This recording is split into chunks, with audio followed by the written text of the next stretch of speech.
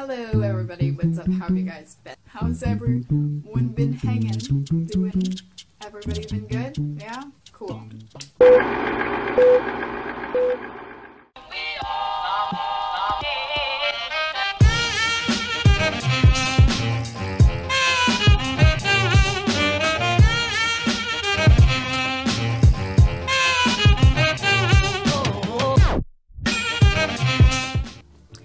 So, welcome back. I'm glad y'all are here. If you are here, then that means you like art, and so do I. And so, we have something in common, I guess.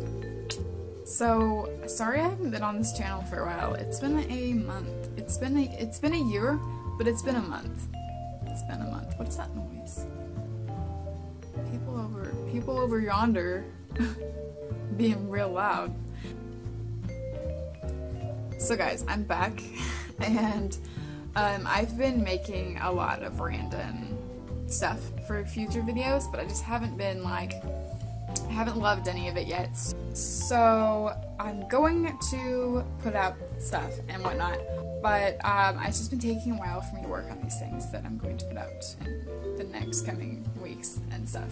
But on good news, it's been snowing recently, and it's also Hanukkah.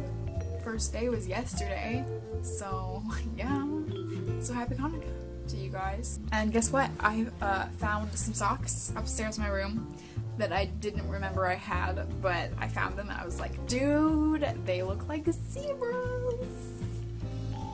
So guys, without further ado, this video is about Olive Oatman, and she was a really interesting history character that lived a long time ago in the 1800s. So I decided to paint her. And if you guys have any other video ideas, stay till the end of the video and comment down below. Olive Oatman, or otherwise well known as the woman with the blue tattoo, was a Mormon traveler from Illinois. You may recognize her as there was a character based off of her named Eva Toole from the AMC show Hell on Wheels. Olive Oatman was born on September 7, 1837 to Royce and Mary Ann Oatman. She was one of 7 siblings, and the Oatman children ranged in age from 17 years old to 1 year old. In 1850, the Oatman family joined a wagon train headed for California, led by James C. Brewster. James Brewster was the co-founder of the Church of Christ, a sect in the Latter-day Saint movement.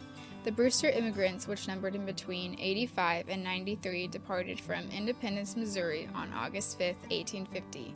The wagon train split up around New Mexico, and the Oatmans, along with several other families, headed south for Tucson, Arizona. The party had reached Maricopa Wells when they were informed that the trail ahead was barren and dangerous, and that the Native Americans ahead were very hostile, and that they would risk their lives if they proceeded further. The other families decided to stay behind, and the Oatman family would soon find themselves traveling alone. The Oatman family was almost completely annihilated in what became to be known as the Oatman Massacre on the banks of the Gila River 80 to 90 miles east of what is now known as Arizona. The Oatman Massacre occurred on February 18, 1851. A group of Yavapai tribesmen attacked the Oatmans. Royce, Mary, and their 4 children were killed at the scene, and their son Lorenzo was badly injured. Lorenzo regained consciousness to find his family killed and Olive and Mary Ann missing. He eventually reached a settlement where he was treated for his wounds. Olive and her sister were taken captive and forced to walk the nearly 100-mile journey to the Yavapai village. The way the Yavapai treated them was threatening, and Oatman said that she thought that they would have killed them. However, the girls were used as slaves to forage for food, lugging water and firewood, and for other menial tasks. They were frequently beaten, and after a year of living with the Yavapai people, during one of the tribe's trade meetings with another group made up of Mohev Native Americans, the daughter of the Mohev chief saw the girls and their poor treatment during the trading expedition. She tried to make a trade for the girls. The Yavapais refused, but the chief's daughter Topeka was persistent and returned once more, offering a trade for the girls. Eventually the Yavapai gave in, and they traded the girls for 2 horses, some vegetables, blankets, and beads. after which they were forced to walk several hundred miles to the Moahive village where the Gila River met the Colorado River near what is now known as Needles, California. They were immediately taken in by the family of the tribal leader. Oatman later spoke with fondness of the Moahives, whose treatment of her was superior to the treatment she had received when first captured. Both girls were tattooed on their chins and arms in keeping with the tribal custom for those who were tribal members to ensure that they would be welcomed into the land of the dead and that the Moahive ancestors would recognize them.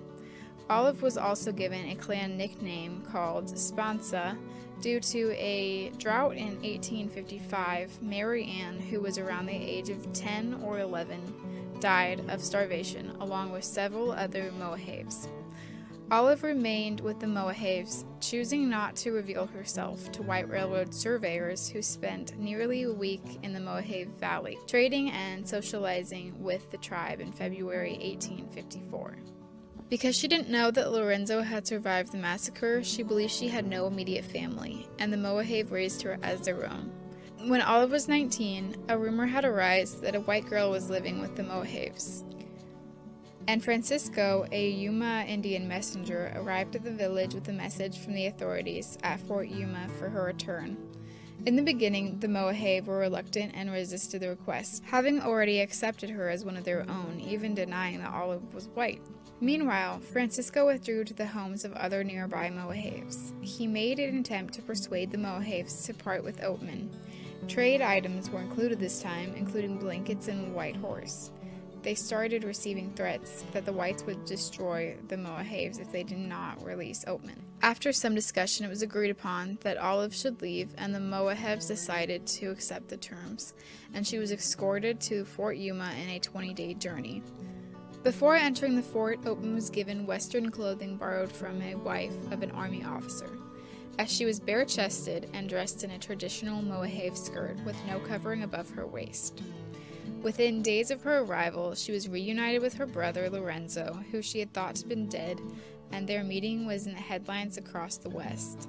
In 1858, Pastor Royal B. Stratton published a book titled Captivity of the Oatman Girls, which he had sold 30,000 copies of and sold out 3 editions in 1 year, a bestseller in that era. The royalties from the book paid for Olive and her brother's college education. Olive met John B. Fairchild, the man that she would later marry, at a lecture she was giving alongside Stratton in Michigan. Fairchild had lost a brother in Arizona in 1854 due to an attack by the Native Americans during a cattle drive, the same time in which Olive was living with the Moahive people.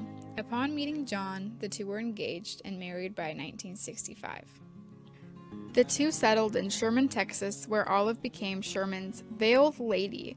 She also took it upon herself to become involved in charity work and became particularly interested in helping a local orphanage. The two were never able to have their own children, but they did adopt a little girl and named her Mary Elizabeth after both of their mothers. Olive died of a heart attack on March 20th, 1903 at the age of 65. There is little known of what actually happened to Olive Oatman during her time with the Native Americans. In response to the rumors, Olive denied that she had been married to a Moahive or was ever raped or sexually mistreated by either tribe.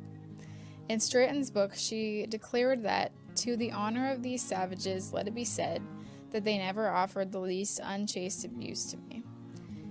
In her older age, she even met with one of the Moahive tribal leaders in New York, where they reportedly spoke fondly of old times.